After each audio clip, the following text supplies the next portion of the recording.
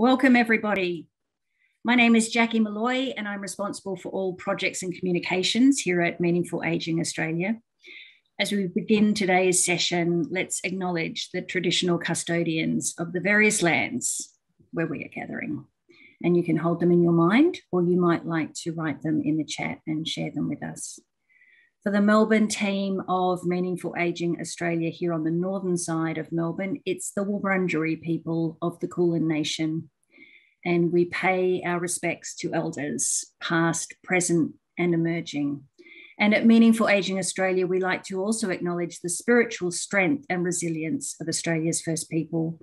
And we acknowledge them with gratitude for sharing their wisdom and love of land with us. Welcome. Today, we are exploring a fundamental area, a fundamental part of being human. And we're looking at the dining experience, the eating of food and meals, and creating experience for older people that is safe, that creates belonging, that adds meaning to their day and their lives. And our special guest is Colin McDonnell, who is a dementia and wellbeing consultant at Calvary SA. He also holds various positions as an adjunct professor with various universities. He's a registered nurse. He's a great storyteller. And that's one of the important ways that we have, of course, to communicate both truths and examples. And we are thrilled that Colin is with us today. Please make him welcome with your silent Zooms. And I'm going to hand right over to you, Colin. Thank you very much. Hope you can all hear me. I'd also like to acknowledge our traditional owners and offer my respect. And I'm in the Awabakal country up in near the Hunter in Newcastle. So if I could start with my first slide, and I'd like to thank Meaningful Aging Australia for inviting me to speak today. So I've only got 20 minutes. I could usually talk for 4 hours on this, so I'll have to watch myself. So let's not forget it's dinner time. And no matter where we are, whether the person living with dementia or any elderly person is either in a residential facility, respite, or at home, it's important to remember that it's a dinner time that is happening. And a lot of times people get stressed out knowing that someone might refuse a meal or someone might get up and walk away from the table. So I just ask you to contemplate what a meal is about and why we do this and why it's important to focus what you're doing before you go in there, because 93% of communication is your body language. So if you look frazzled and upset, then the person living with dementia really picks up on that language. So can I have the next slide, please?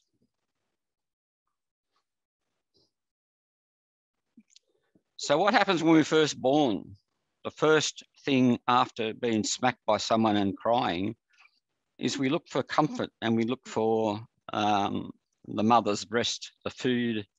So it's one of our very first reactions in life, and it stays with us for life. And that emotion, that comfort builds who we are as a human being. And it's not just humans that do that. It's every sort of mammal in the world. The first thing a baby, either a horse, cow, pig, whatever, does is suckle the mother. And that's that bonding and that connection that you get from the very first minutes of your life. And if we can just visualize that and look at what's going on, and why is it important? And I think there's no more important than this photo of a human being just born looking for food and comfort from their mother. And to me, if you can visualize that, then you relax and calm down and think, this is really important. This is what I'm going to do now. It's going to help someone connect back to those first feelings from birth. Next one. So homely kitchens, wherever you are, the smell of freshly baked food, lamb, anything like that, coffee, bread, and you can put that on at night time, wherever you are on those new automatic bread makers. So when people first wake up in the morning, you've got the smell of food, the smell of coffee, and things like that going on. And that reminds people and prompts people. It's just like advertising. They use prompts all the time to try and get you to buy things. The smell of food and the smell of coffee and things often remind people and start their taste buds going that it's a meal time. Next slide. So what happens when we do focus on opportunities? Residents in all stages of dementia, including end of life, have emotions and need for human interaction and attention. And like that very first picture of the baby, it comes from there. And mealtime is a natural opportunity to address these needs, and person-centered care during meal times will positively affect the person throughout the rest of the day. So starting with a really good breakfast and a really good happy time, meeting people when they wake up, and it's best if they wake up when they want to wake up rather than getting woken up by someone else and sitting in a room for 2 or 3 hours waiting for breakfast. It's not very conducive to people wanting to eat. So that lady obviously is enjoying meals. She's obviously underweight and she's obviously very happy to see that there. Now, a lot of times we stop people if they've got diabetes or some other problem from eating things that they like. And the evidence shows that you don't have to do that for someone who is 80 or 85 years old, even a bit younger than that, because the length of times to take effect from having too much sugar in your body will be really short fused by having a diagnosis such as dementia. It's not harmful to have sugar and things and food that you really enjoy when you're at that age. Of course, it will not do any damage by the time we leave this earth. So the most important thing is to let people eat and enjoy food. The joy of food is wonderful. Next slide. So getting the person ready. So what happens when you get in a car? You make sure you go to the toilet before you get in the car, as always, and you make sure if you've got any children, that's one of the first things you say, make sure you go to the toilet. So take them to the toilet, go to the toilet, ask them to go to the toilet. And if they've got any glasses, hearing aids, and if you need to adjust your clothes, make sure you do that. So if the person frequently leaves the table, then you can make sure that they have their meals first and also have the good stimulus around it. They know that the dining room looks like a dining room and not a multi-purpose room, that it's actually set up, and concentrate on your thoughts and things and the feelings. That'll transfer across to the person and help them relax and be calm. Minimize external noise. It's nothing worse than walking in and watching the news in the morning about Ukraine and everything else going on in the world, and the number of people dying of COVID.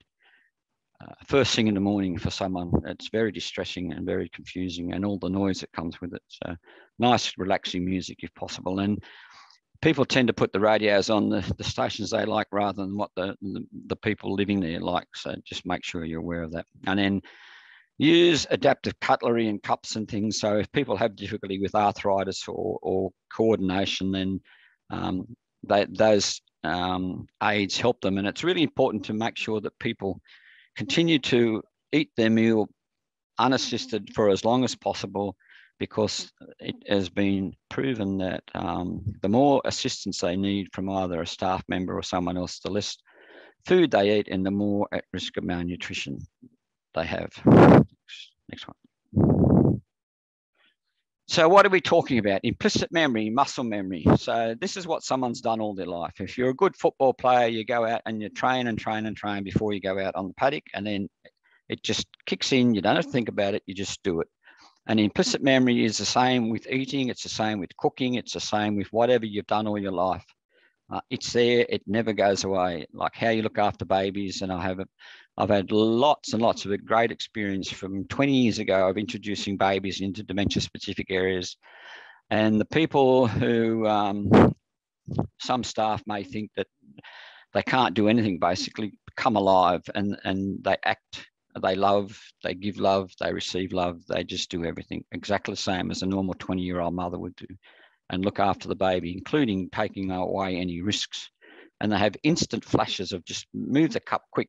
Yeah, that baby might. So the mind works just as brilliantly, no matter what stage you are. So that's the implicit memory, and it's step-by-step procedure. So if you start helping someone by getting them to set the table, and then either prepared the meal before that, their steps, their procedural steps that remind people it's now mealtime, rather than just take someone either from a lounge room at home into the kitchen without any settings and everything else like that, and then expect them to eat. It's step by step, and you show them, you start with a picture. It's like drawing a picture.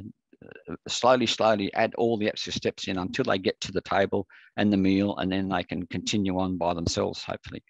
And specific feelings and emotions, they feel more and they have more emotions. I can guarantee you, you may not think they know you, but they feel you. They feel your love and they feel your emotions, and they also feel your frustrations, and that's what makes them frustrated. So that's the things that we should look for, is what have they done in their past, their life story, all that about them, about meals and everything else like that. I could tell you a beautiful story, but I haven't got time. Next time. We'll have to come back for round 2. Next time, thanks. So these are things that you can do. Men or females can do this. You don't have to be females to be cook or like doing things. And laying the towels with cutlery and napkins, clearing away dirty plates, washing and drying up, condiments on the table. People's taste buds change. So people think we can't set anything on the table because they'll take it off and they'll play with it and they'll mix the sugar with the salt. Very rarely happens. And people just get stereotypes that this is going to happen, and they don't even give a person a chance to do that. And without the extra taste, because the taste buds change with age and also with dementia. So what they used to eat, they may not want it to eat anymore. So it's really important that you don't just judge a person because this is what they've had all their life.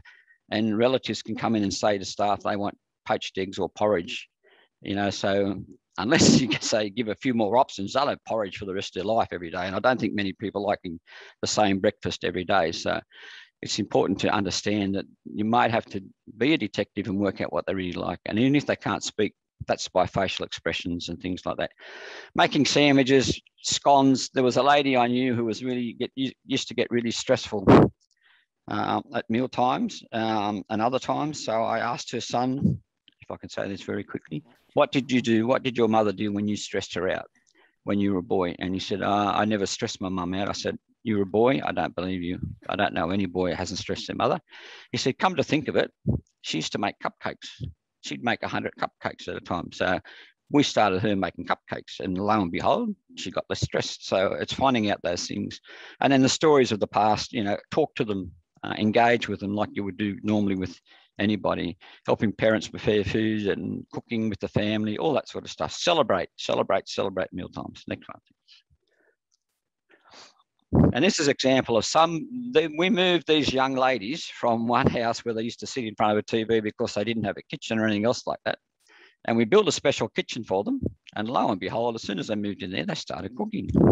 And when they started cooking, they started sharing experiences. Can we have this, please? This is implicit memory. Ladies, what are we having for morning tea? You don't want another piece? No, I'm fine, thank you. So I've had some vanilla cake, and Marlene, you've got blueberry scones for us?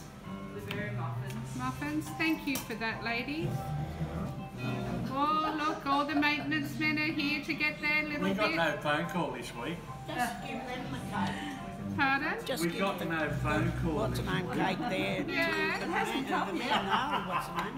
You cooking for the maintenance men? Yeah? You want to pass that up to me and I'll hand it out? Oh, thank you. There you go. Yes. They're going to go. We're going to take them over to the craft class. So, well, if you just want to sit them down on the bench.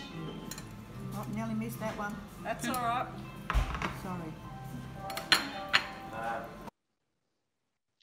So there you go. One of the hardest things if you're ever working in aged care hospitals anywhere is trying to find a maintenance man.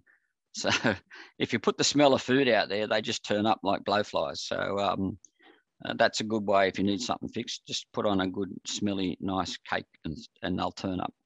And you can see there, that's their own kitchen. That's their dining room. That they own that, and they can go up anytime and start cooking and making things. And that's just a normal thing that they do every day now. It's become part of their life.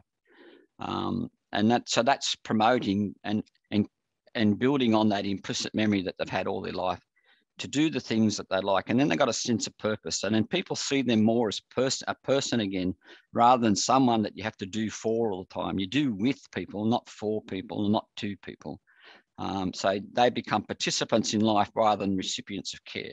And that's one of the most important lessons I would hope people would take away from here today. Participants in life rather than recipients of care. The next one, thanks. What's the worst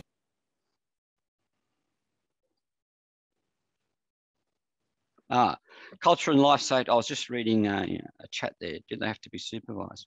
They used the big knives and forks and everything else. Basically, we made up, and we had the university students come in, and they made recipes where step by step. So even if they forget a step, if you didn't have these little prompts, then they won't forget it. So they might forget to put self-raising flour in or something like that. So we've made the recipes up, so the pictures and words, and we've also color-coded them so that they can do as much as possibly independently for themselves, just by following a recipe, which has been specifically enlarged and in bold colors so they could read them, and they just follow that. And then the ingredients are in a color container exactly the same as the color for each step of the recipe. So we try to get them to do as much as possible themselves. And don't be so risk averse. Everyone says, you know, they got knives. Yeah, they got knives. They've used knives all their life. And sometimes they cut the finger when they were 20, and they can cut the finger now if they need to, but you don't have to even, you can get knives now that don't cut skin, but cut potatoes and peel vegetables and things like that. So treat people like they're normal and they act normally, I find. So people's histories and cultural background help shape the whole food and eating experience. So if men and or women, if they want to go and feed the chooks, grow potatoes, gardens, they make pickles, and today they're making up there, I rang up and they're making choco, whatever, pickles, choco pickles, you know, the old choco vine will grow anywhere over the toilet and all that sort of stuff. So just keep an eye on my time because I'm starting to wander off a bit.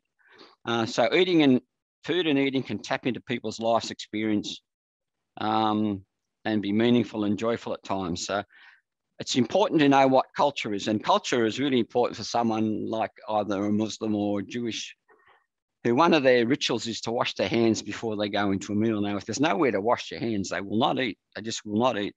So it's important that you know those things about people's culture, and so they can wash their hands, then you'll have no trouble. Next slide. So good dental care is important. One of the most neglected things in aged care or anywhere is someone's mouth. People don't often look in someone's mouth. So poor fitting dentures, sores, ulcers, all that sort of stuff. And that last little tip right down the bottom there is really good in case you can't get a toothbrush in someone's mouth and help clean them. Is a glass of milk or a piece of cheese can help neutralise sugary acids and help decays and things like that. So just give them a little wait about half an hour or so after the meal, and then just give them a little bit of snack and a little drink of milk and some cheese. Helps neutralise it. Next slide, thanks. But it's really, really important that you make sure that the dentures and or their teeth and their gums are really good, otherwise they won't eat. So what does it mean to you to be a person? And Kitwood had a saying, personhood is bestowed by one person to another. And he meant by that, if you aren't treated like a person, you can't be a person. So if you start to think that they are objects, and he calls people in his malignant social psychology, he talks about being objectified, like a chair, to be moved here and there and to do things too. So that takes the personhood away from the person, and they get depressed and they get anxious and they get agitated. So as same as you would if you were ignored or bullied, you wouldn't feel like a person. Next one, thanks. So person-centered approaches. I believe in God and my faith and traditions are important to me. Next. Click. I only eat kosher food, so please make sure that I'm able to leave.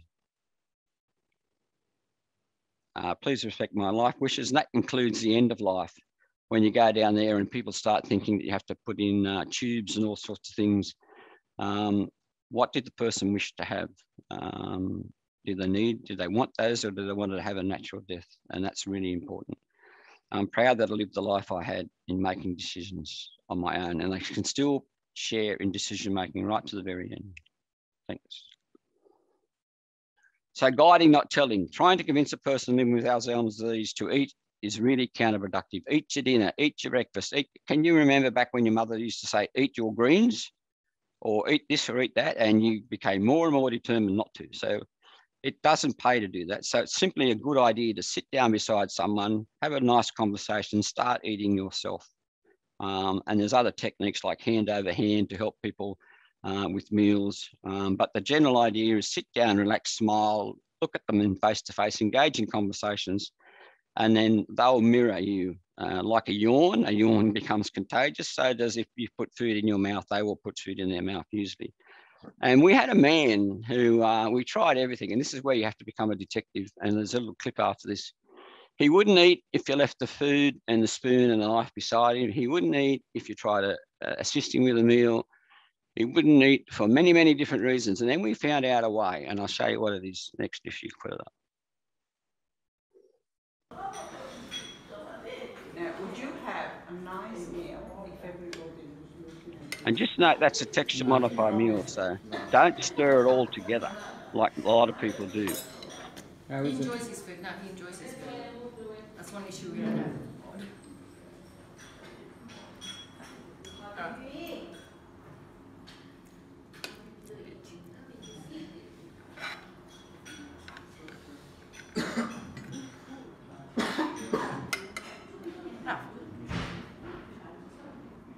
Very good. So she just loaded the spoon. It took us forever to work that out. But that ensures that man continues to eat by himself and be as independent as much as possible. So if you just stood there and tried to assist him, he wouldn't eat it. If you loaded the spoon and stayed there, he wouldn't eat it. But by doing that and then walking away, he then picks up the spoon and eats it himself, and he eats the whole lot. And that's the major thing. Never give up. Never give up. I think Winston Churchill said that. Next one, thanks. So exercise increases appetite. So let people try and encourage them to walk, go outside. Nature is a really good healer of everything. Healthy snacks between meals.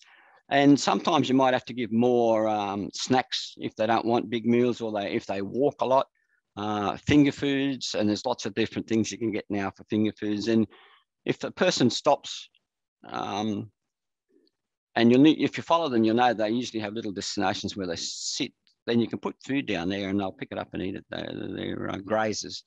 So watch for other health problems and make sure they've got sauces and food on their table. Okay. And that's texture modified food there. So that's pureed food. So you can leave that around and not worry about people choking and dying on it. You can get really good molded food now that looks exactly the same. So that's the appearance. It's like a normal meal, and they're not separate, and you don't get staff or anyone mixing it all together. So it's just a big mash and doesn't taste like anything. Next one, thanks. And they're different natural condiments that you need. So start watching and thinking, what flavors do they like? The taste buds are gone here. So I just see that little yellow one. I just see that looks like an eye now. I'm just noticing the very first one. I get amused very easily. So it looks like it's got two eyes and a nose and a face in that first orangey yellowy looking, that one, if you can see that. Yeah, very amusing. Yeah. Anyway, so all sorts of different condiments, particularly if they're from not, Italian, European, Indian, Asian backgrounds. And we've got to make sure that the food relates back to what they've been eating, and it goes back to that implicit memory. Next one, thanks. And these here are molded foods and fruits. So if you're having parties and all that sort of stuff, or afternoon tea, if you want to sit with your husband or wife in the house out in the backyard, and just let them nibble like they would normally nibble. And you can do all this even if they've got a problem with dysphagia and things like that. Cheese, biscuits, there's Oreo biscuits. You can get a whole lot of things so they don't miss out on the same pleasures. And that really helps with someone who's losing weight and doesn't want to eat, to have things like this sitting around and just nibble together, listen to some music, put your feet up in the sun outside, and read a paper or something like that. So there's lots of opportunities now to do things for those, even if they can't swallow properly. And I think I'm up to my 20 minutes. And what's the next slide say? Familiar environments. This is really important. Bold colours. People can't see very well even if you're a normal age person over 65, you see more yellow. The chrome disappears in your eyes and everything looks more yellow. And then you have cataracts, macular degeneration, all sorts of things happen to your eye. And if you've got a white plate on a white tablecloth and you put white rice and white potato on it, they won't even see the plate, let alone the food on top of it.